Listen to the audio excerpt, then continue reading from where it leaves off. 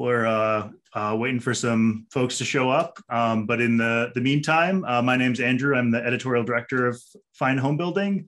I'm excited to be able to be here and present the Wall Assembly Sweet 16 contest. So we've got Travis Brungardt, Connor Malloy, and Etienne from SIGA joining us to talk about what makes a high performance wall assembly and to share a little bit more about the contest. So with that, I'll let you take it away.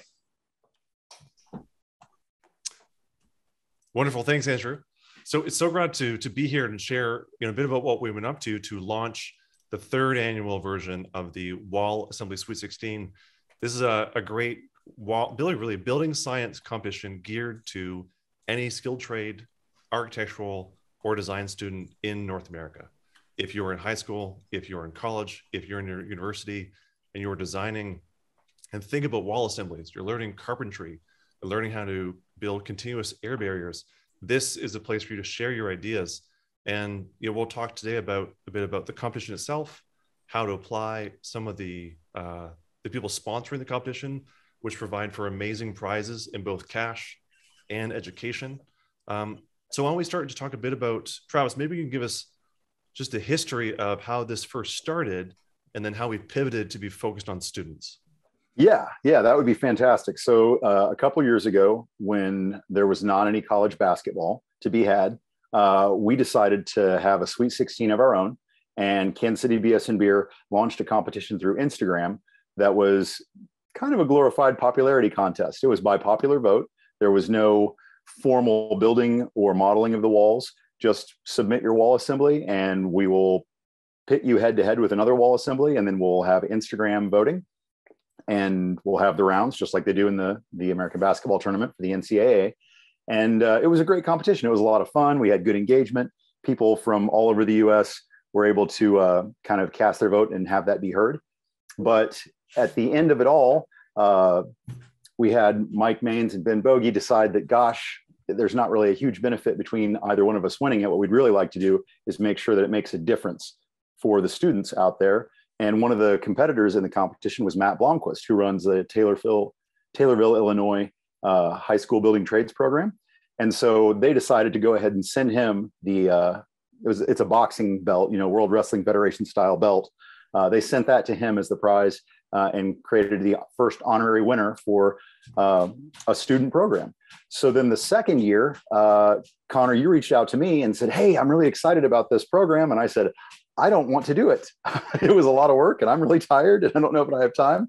And you very generously said, well, gosh, I really think it would be a great opportunity for a lot of the college and high school programs who care about design and building to really be able to engage that community and sort of work it as part of your curriculum. And I said, that sounds wonderful, but again, I'm really tired and very busy. And you said, how about if I do all the work?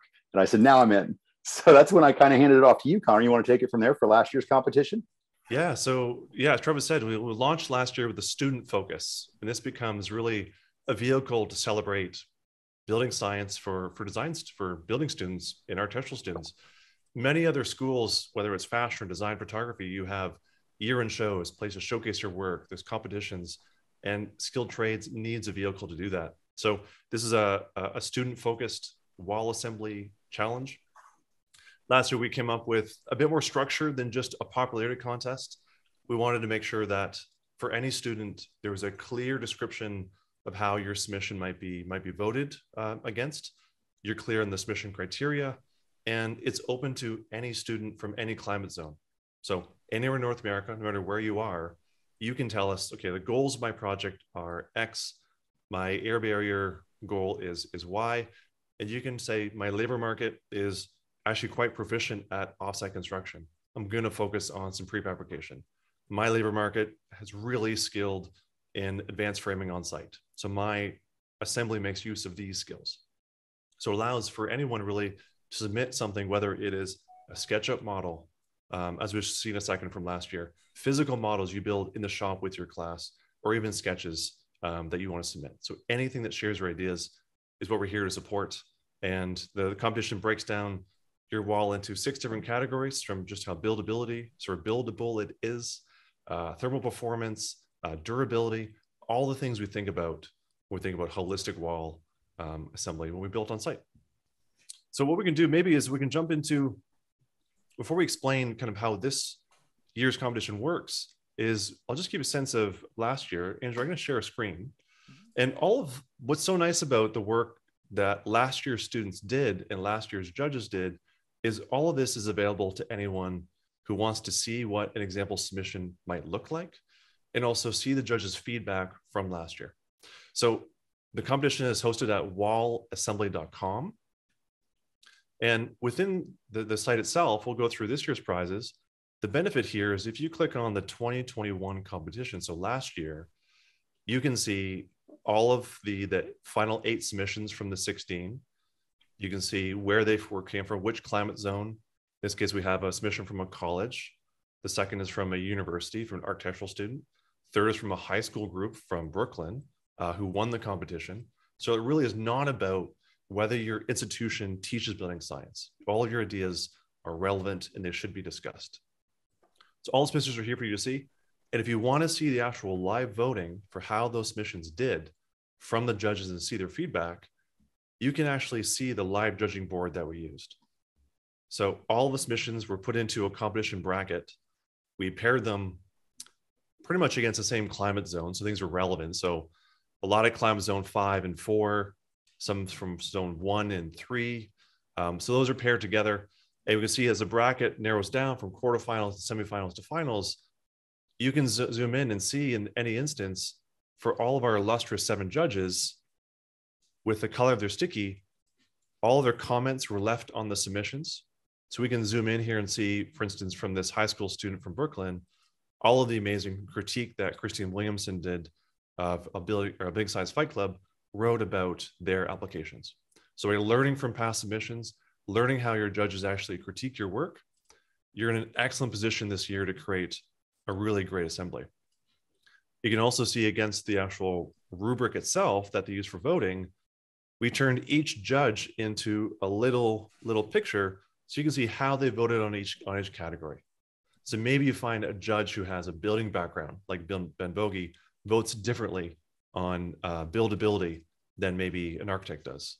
Maybe the architecture group votes differently on the cost of the wall or on the durability of the wall against maybe some of the carpenters who did some of the voting or the builders who did voting. So all this is here for you to kind of look at and get an idea of how things are voted against, what the feedback is like, and towards the winner, really what made a winning wall assembly. So all that is here for your benefit. This year, as we kind of grew the competition and had amazing sponsor support, which we'll hear from Etienne from Sega in a second, the prizes have gone up almost threefold from what they were last year. So when we look at the first prize winner, there is $1,000 cash USD. There is a fully paid ride to complete your Passive House tradesperson's course with Passive House Canada, including the exam fees. We have in-person training for Walkwell at your school, and also complimentary one-year memberships to Fine Homebuilding and Green Building Advisor. Second prize is $500 in cash USD, full Passive House tradesperson's course, again paid by Passive House Canada, and also memberships to Fine Homebuilding and Green Building Advisor. And because of the way the bracket works, there's not just a third prize, there's a third and fourth prize.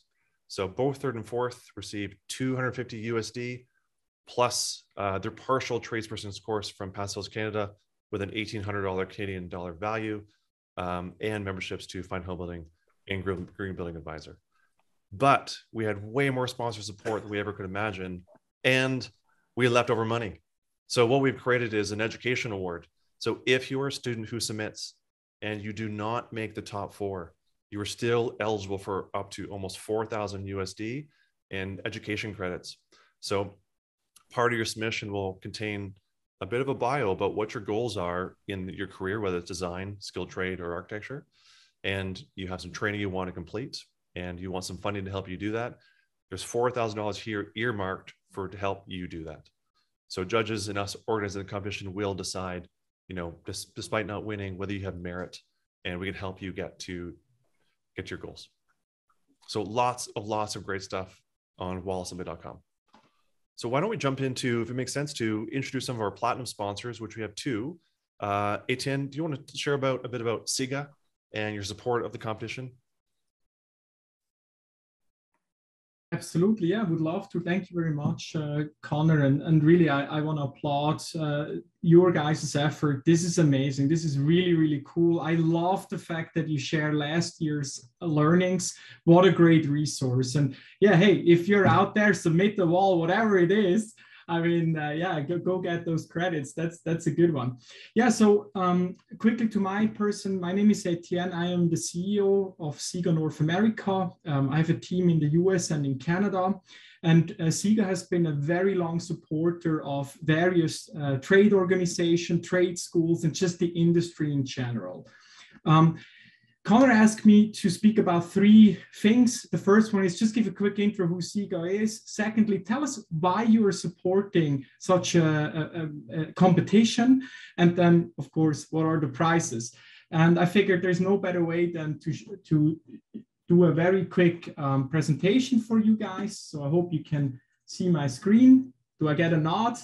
I do. Okay, fantastic. Well, welcome. So at SIGA, we have a vision. We strive for a world of zero energy loss buildings. So what does that mean? We really envision a world where we build buildings that only need as much energy as needed, and not, we don't want to heat the house in winter, open our windows. No one would ever do that. But to be honest with you, we often leave our walls, our roofs, or our foundation connection somehow open. So that's where airtightness really comes into the game. SIGA has been around since 1966. We are active in a total of 40 countries. And in the heart of Europe is Switzerland. That's also where I'm from. And what's also made there is our tape. So everything that we make is produced with sunlight, very sustainable, because we think just using the product to be more sustainable isn't enough. The product itself needs to be sustainable. Last slide on SIGA. What do we actually manufacture and produce and distribute here in North America? We have a whole portfolio of weather-resistive barriers. So here, air tightness and weather protection is important, really important for a wall. Water is the first thing you need to address. If you don't solve water, don't worry about air or vapor or any of the other things that can actually endanger your wall. Okay, so that's that part. Then we have smart vapor retarders, very common in passive house assemblies. We see it if used with blow-in cellulose or some sort of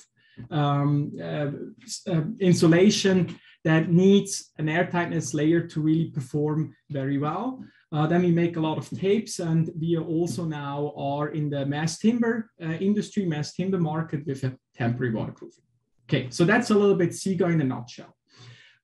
Now, the question is, why do we support the Sweet 16 wall assembly? Well, first of all, we have a social responsibility as a company to help North America, and here in this case, the US in particular, with a huge challenge. There is a big labor shortage in North America. Some estimates say over 650,000 additional qualified and skilled crafts professionals are needed in 2022 alone.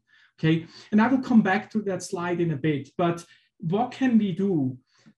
Well, we can help to educate people. And that's something we have been doing for a long time across the world.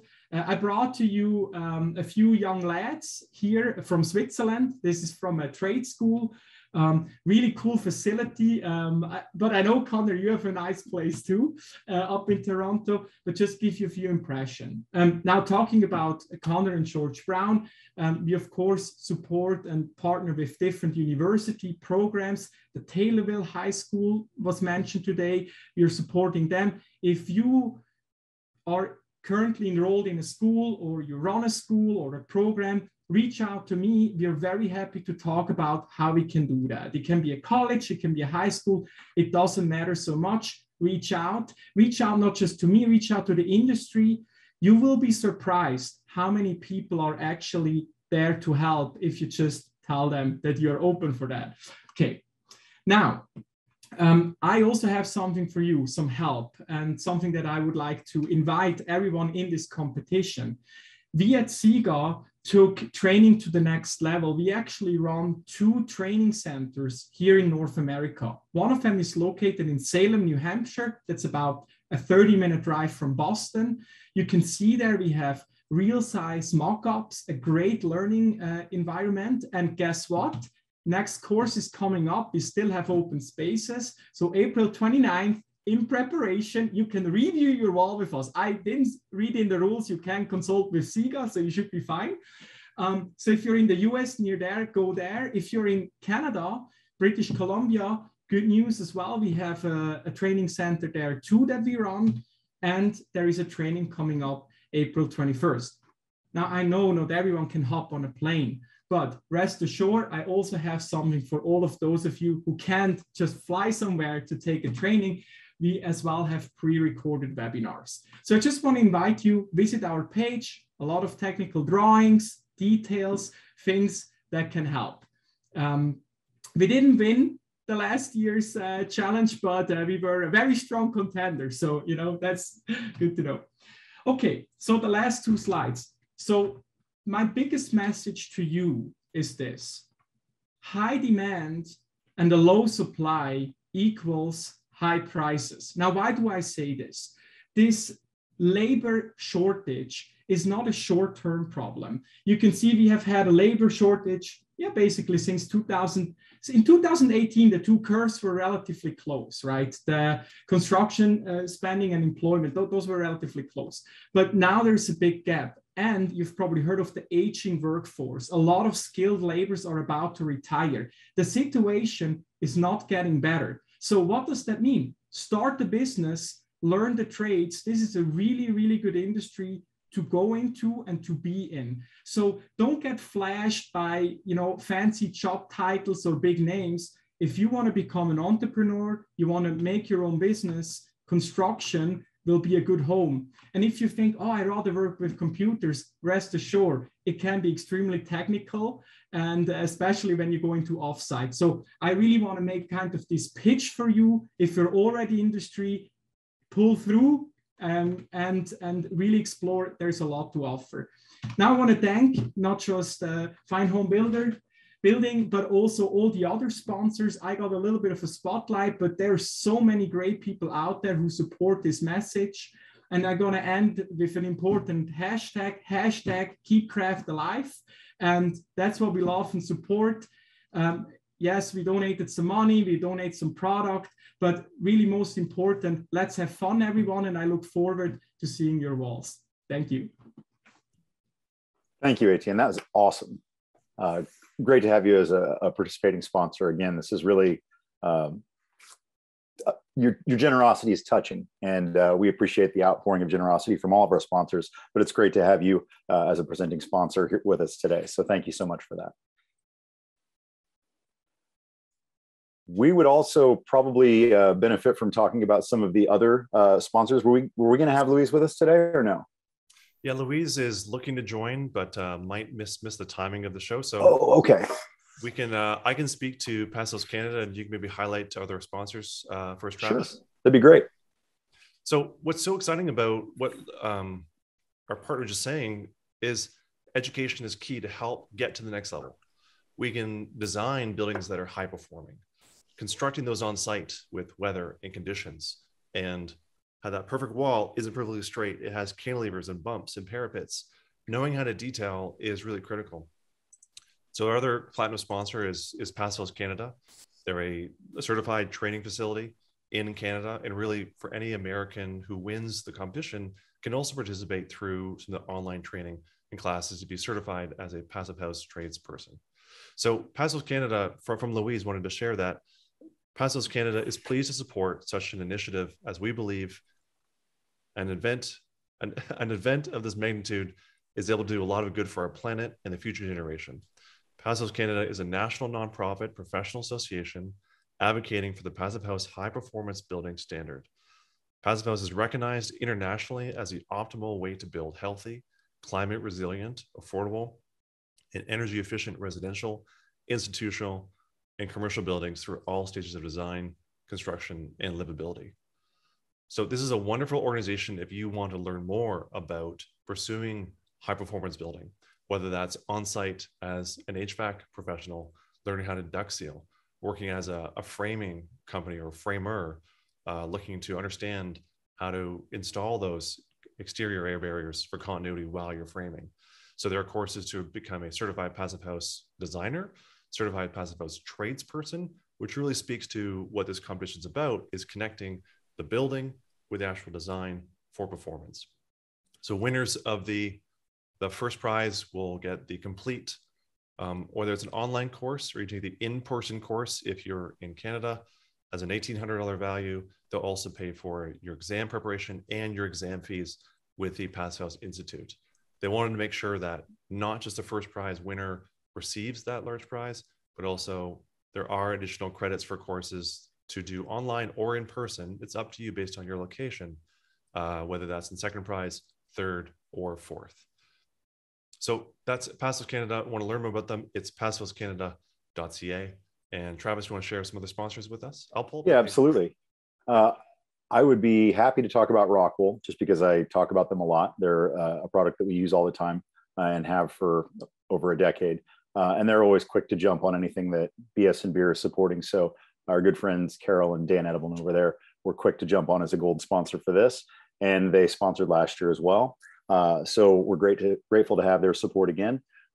Passive House Accelerator is a group of passive house enthusiasts who are promoting passive house building practices throughout the nation. And they meet weekly. On Tuesdays, they have Tech Tuesdays. On Wednesday, they have their regular weekly meeting, all virtual, so you can get involved with that.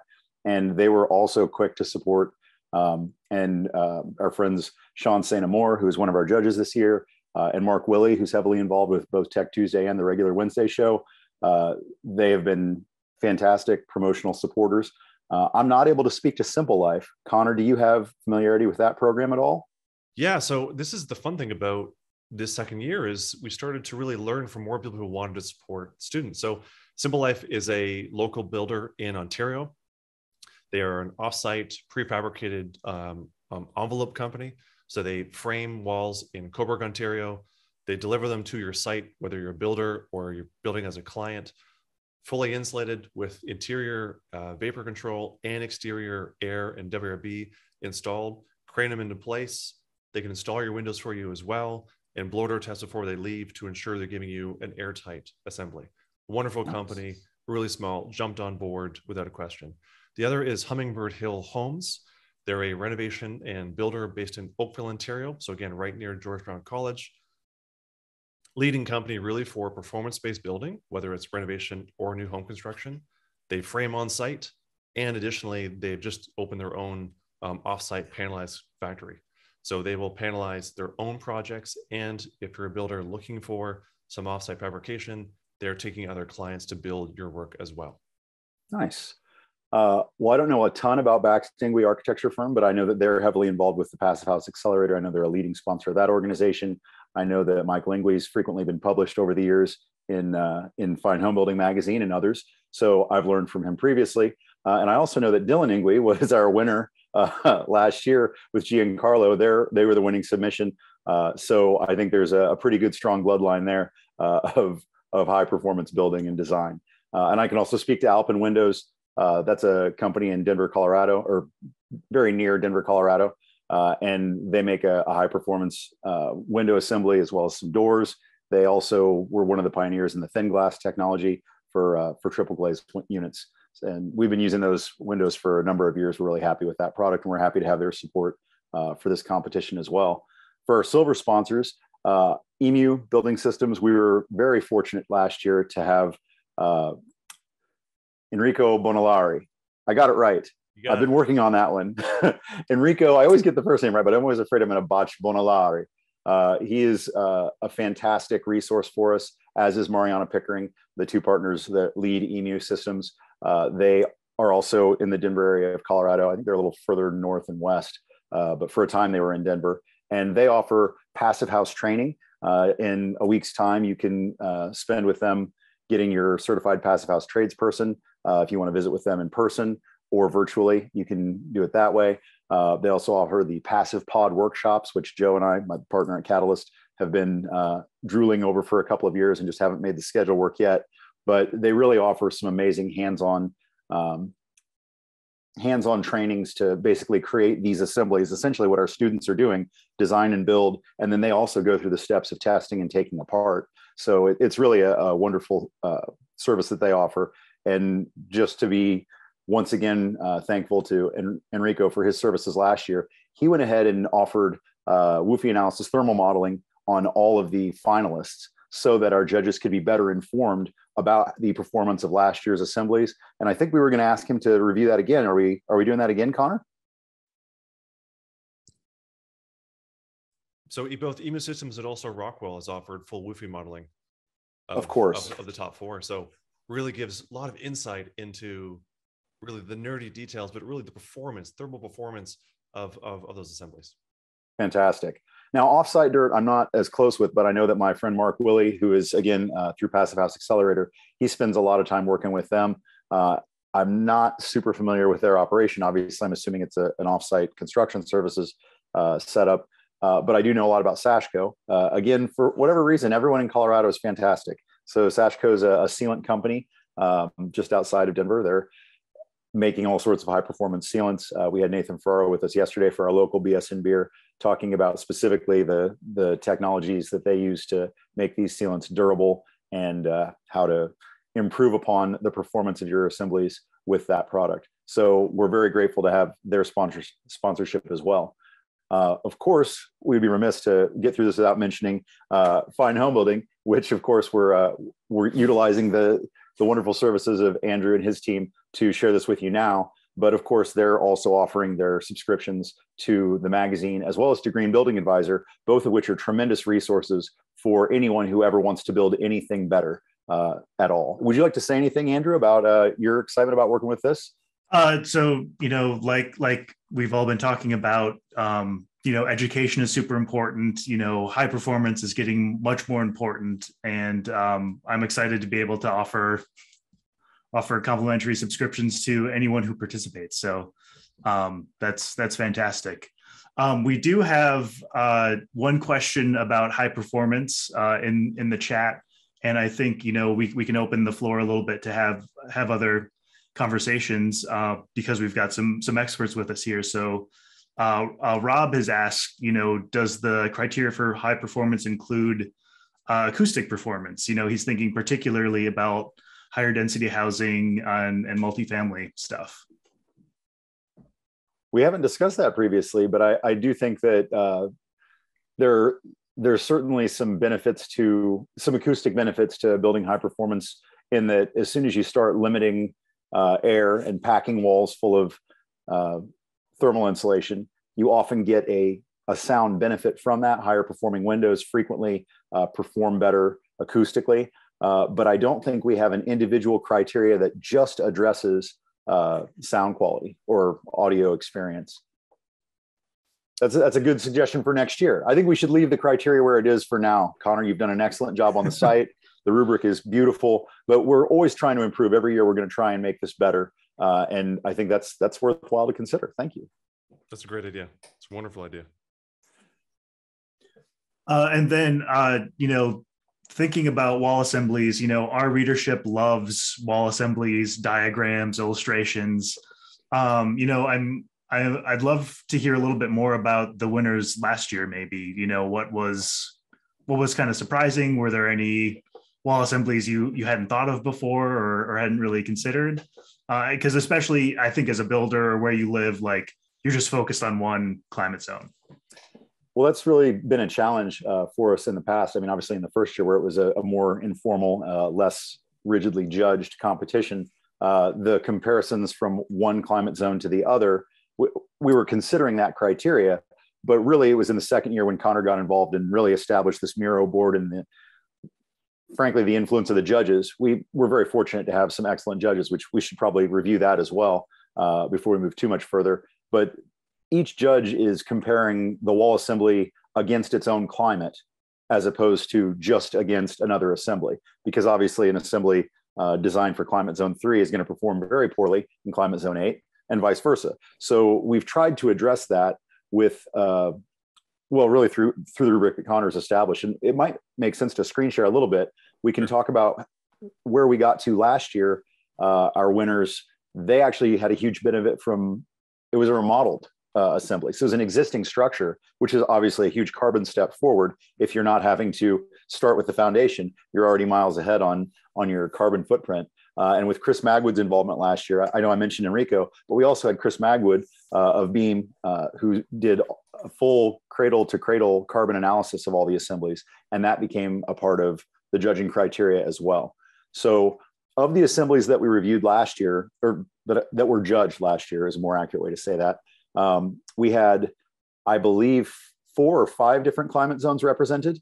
And from those, we had, I would consider, pretty diverse approaches. The most successful of them were both low carbon and high performance. But I don't know, without really going back and running down each one, yeah, there we go. Why don't you take it over here? Yeah, let's talk high level here. So I think what's really exciting about things like this, again, so we're in Toronto, so climate zone 5A. And what's so interesting about what we think is we're in a little microcosm. We see walls around us, we see assemblies around us, different buildings constructing, but learning what a student and a builder or architecture student in climate zone 3 might put together, in climate zone 1 might put together. Each climate zone and each student expressed a goal for themselves. So we had a lot of diversity. So and again, it shows you what you can submit for this year's competition. So in the first bracket, we had a retrofit, so of a multi-family masonry building in New York, and so climate zone 4A. We put that against a retrofit, another retrofit from Toronto, from a student at the University of Toronto in climate zone 5A. This is a residential retrofit to a one-story bungalow. Very different approaches in their approach and their materiality. So one approach was completely, basically modification to the exterior of the building, retaining all of the plaster finishes, the existing masonry structure, and adding the control layers to the exterior. That progressed quite well through the rest of the dialogue because of its simplicity in the approach and the fact that it was a retrofit versus new. That played quite well in terms of the commentary. Looking at some of the retrofits, the other retrofit in Toronto was the single family. It was a bit of a hybrid. It was almost like a gut renovation of a wood-framed building. There was both new insulation added to the interior, some exterior insulation added as well. Complications as you have existing rim joists and first floor floor plates, making those connections for continuity is quite challenging. So, but getting the commentary, again, the comments on this project are just extensive to read from all of the excellent judges. As we got down to the next bracket, we had 2 submissions from, so climate zone 5A. This was out of Boston, I believe. We had a climate zone 4A from Toronto as well. 2 different approaches here to a one-story structure for a high-performance wall. This is a Larson truss built with T-studs, both for the structure and for the additional insulation depth on the exterior. It made use of new insulation products like Haven Lock wool, the wool-based product for insulation. Others made use of rock wool, blown-in insulation. We had Gutex, we had rock wool comfort board. There was CLT mass timber. Huge diversity in what the approaches are, and basic simple graphics. So the students would express in their description really what their goals are. Not every goal of a high performance assembly has to be built to a passive standard.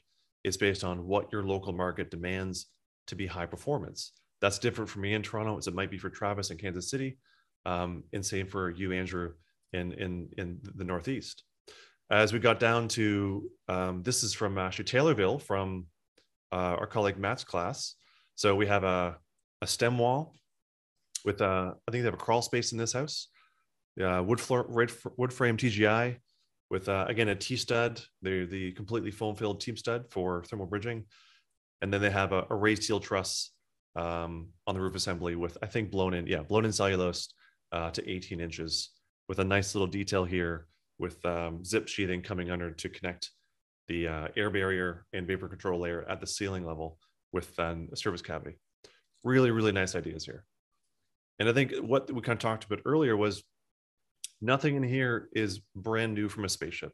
These are ideas that the building community and publications like Fine Homebuilding publish, just amazing things. This article just from the February-March edition on air barrier materials and design, and then the concrete-free assemblies.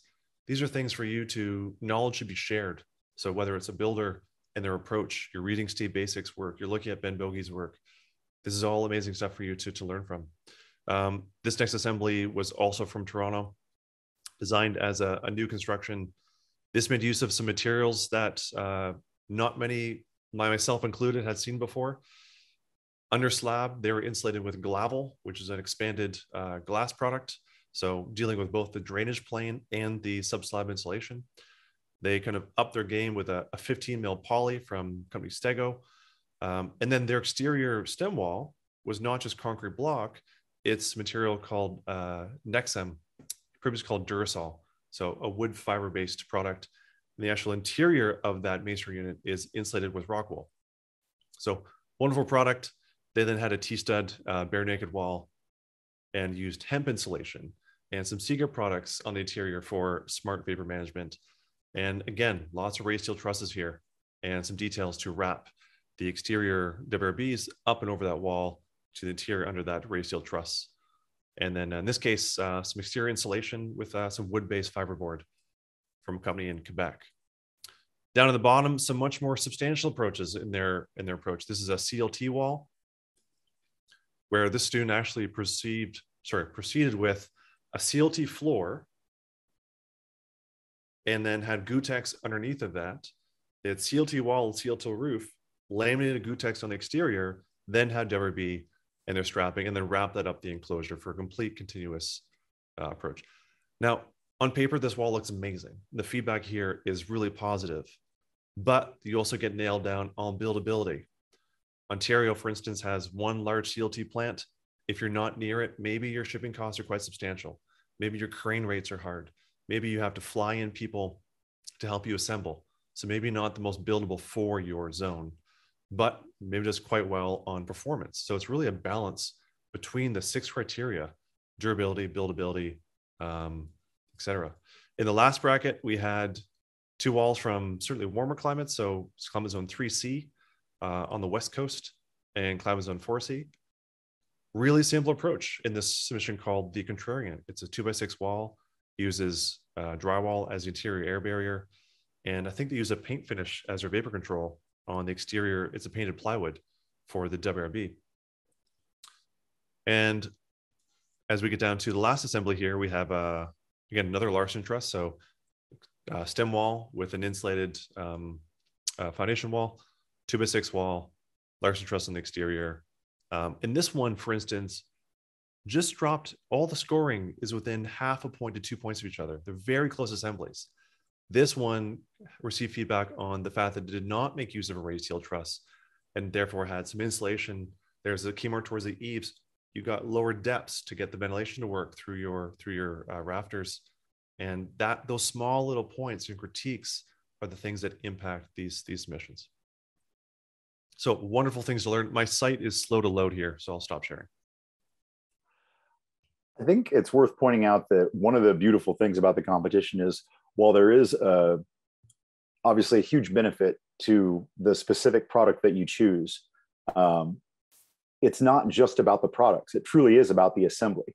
If you have something great and you don't use it properly, like there's a huge efficiency in building with trusses. You got less wood material in the truss itself than you would in a large dimensional lumber frame, stick framed roof. But if you haven't designed that truss properly to have the substantial raised heel that you were just talking about, then your product hasn't given you the full benefit. So it's a holistic approach. The beauty of this competition is that you have access to these brilliant judges who will help you out with this. They're trying to show you the best possible way, not just with selecting the right product, but using that product in the best way and to its fullest. So we saw some great materials in there with the CLT, the Gutex, the fantastic Sega weather barriers that we talked about earlier. all of those things, the Rockwool insulation, the Glavel, these are great products. And if you use them properly in the right place, you can really advance the performance of your system. But it's not just products. You can't just throw money at the system. You have to understand exactly where to get the best bang for your buck on that. And I really appreciate that as these humble Midwest builders that we claim to be. We don't always throw the largest dollar figure onto the system. We try to be really focused with using the proper detail. And that's how you really provide the value. And that really is part of the judging criteria, or at least that's the intent. Because while a CLT floor system is beautiful and very carbon friendly in terms of, well, it wasn't concrete, it's wood, that's great. But to your point earlier, Connor, if you have to have a giant crane on site to move that, and if you're trucking it or training it across the country, those things all weigh into that. And I think that give and take is what really advances the students' learning, or at least their understanding of these systems, because it really is a complex system that they're putting together here. It's a beautiful relationship. So, we're coming up on time here, but I think we should definitely talk about the judges, because these are some fantastic folks to know in the industry, and I would love to be able to have them evaluate my work too, Absolutely. Connor, if your site's still slow, I've got mine up. I can talk. I just can't show. Yeah, let me post it here. So we were very fortunate that we have great relationships in the industry, not just with sponsors like ATN and SIGA, but also with the wisdom, the curators of the building science knowledge, as Steve Basic says. We have Steve Basic, who, if you don't know him, my gosh, I can't believe he found this webinar. He's all over the place. Unbuild It podcast. He's written for JLC. He's written for Fine Homebuilding. Most of the white papers on GBA, I think, are originally authored by him and BSC when he was there. Steve is an excellent resource, and he will always shoot you straight. You will never have any trouble figuring out where you stand with Steve. So we're grateful to have his support and his generous donation of his time to judge these assemblies. Christine Williamson, Building Science Fight Club. She's an excellent architect and building scientist who, I don't think she does a lot of architecture work. Most of her work these days is consulting and teaching. But she does Building Science Fight Club on Instagram, where you can learn a ton about different ways to manage water. Really all the way through the system. And if you look back on last year's competition, you will see that her stickies include a tremendous amount of information to help the students. You want to take over, Connor? Yeah. So it's just about Christine. Every comment these judges made in last year's competition, and you'll see this year when you submit, these are mini articles on your work. They're critiquing your ideas. So even if you don't win, the value you get from judges like these and the commentary during the voting process is just wonderful. And to kind of mix it up, to make sure, again, this competition for design students, architectural students, and building students, it's not just architects and building scientists looking at your work. We also have wonderful builders like Ben Bogey out of the Northeast, excellent builder I look up to and have had join my class.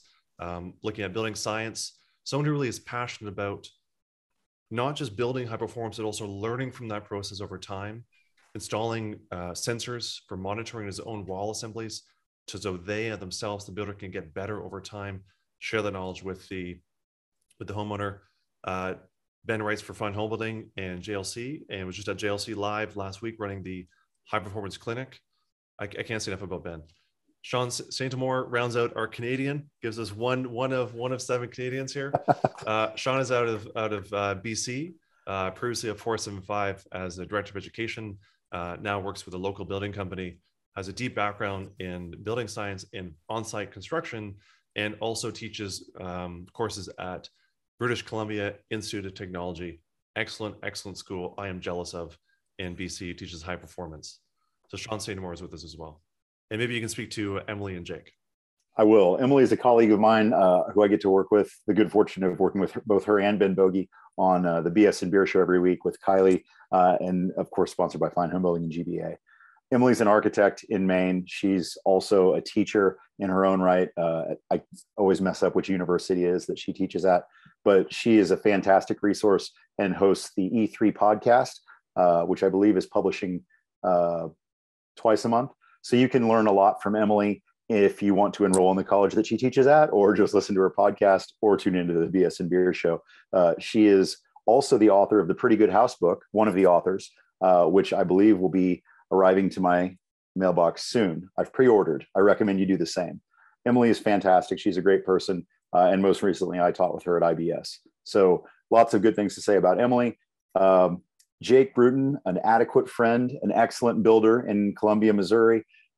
Jake has the good fortune of sharing the Unbuild It podcast with Peter Yost and Steve Basic. He's also a Build Show Network contributor, a frequent writer for JLC and Fine Homebuilding.